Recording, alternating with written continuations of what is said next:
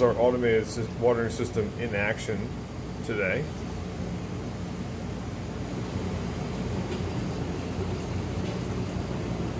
So each tray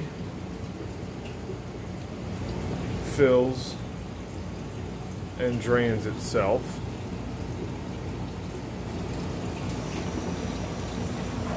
Sequentially. Forgive the poor camera work, I'm new to this gimbal.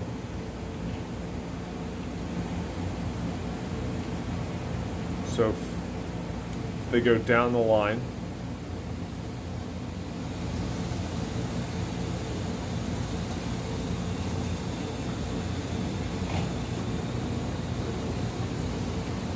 And the whole system has fill and drain lines running from the tank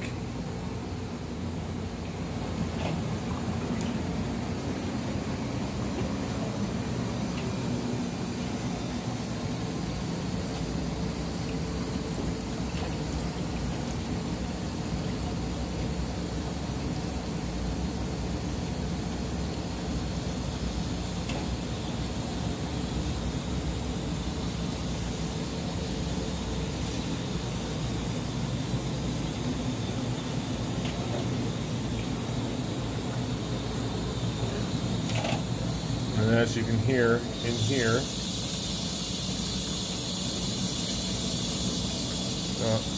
sorry, can't get the focus on, there we go. The tank fills itself too as it's going. This current version has a secondary pump in it for pumping up into the main tank due to some stuff, but everything waters itself and clogging is not an issue. We use peat moss soil medium. We haven't had any clogging issues.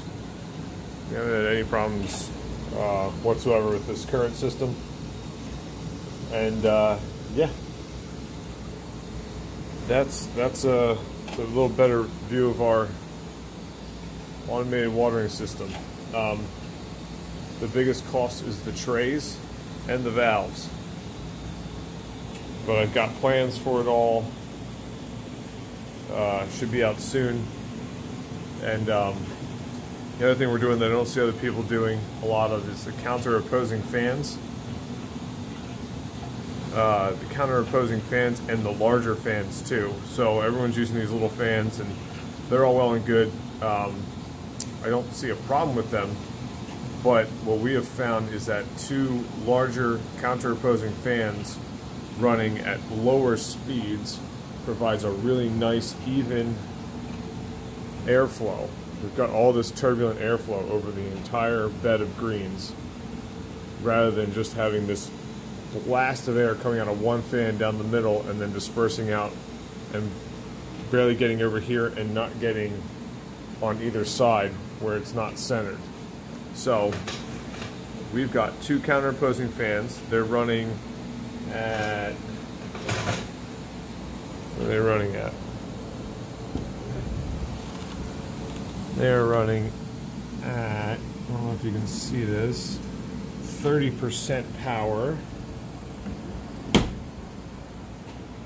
which I think is 400 RPM, something like that. So they're running slower, but they create this, like, there's just as much turbulent air here as there is here and here. I have the same amount of turbulent airflow. It's almost dead even. So the only things that we are still working on is getting our temperature to stay consistent down here, because we're in a basement and we've got a portable air conditioner, and they are notoriously inaccurate and inefficient. This thing will cool really well some days, not cool really well some days.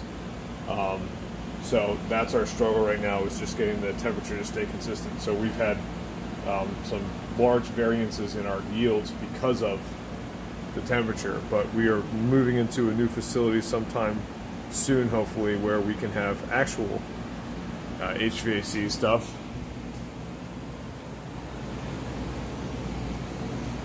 So that's it. That's a better view of our automated watering system. Like I said, plans are coming out soon, and I also will have those valves for sale for cheaper than you can find them on Amazon and online for sure. And yeah, that's all. Thanks, guys. Bye.